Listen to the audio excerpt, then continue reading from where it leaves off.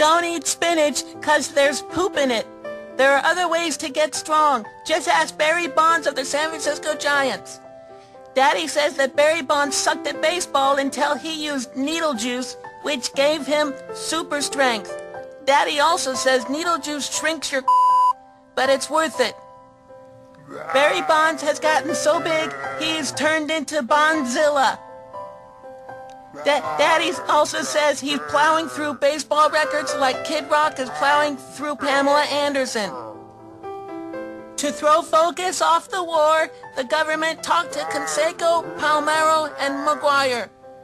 In between shots, they said things like, "No comment," and I don't know what you're talking about. Daddy says Major League Baseball is injecting hopes and dreams into each and every little league player around America. Daddy also says that since I'm afraid of needles, I don't have a chance in hell. You, Major League Baseball.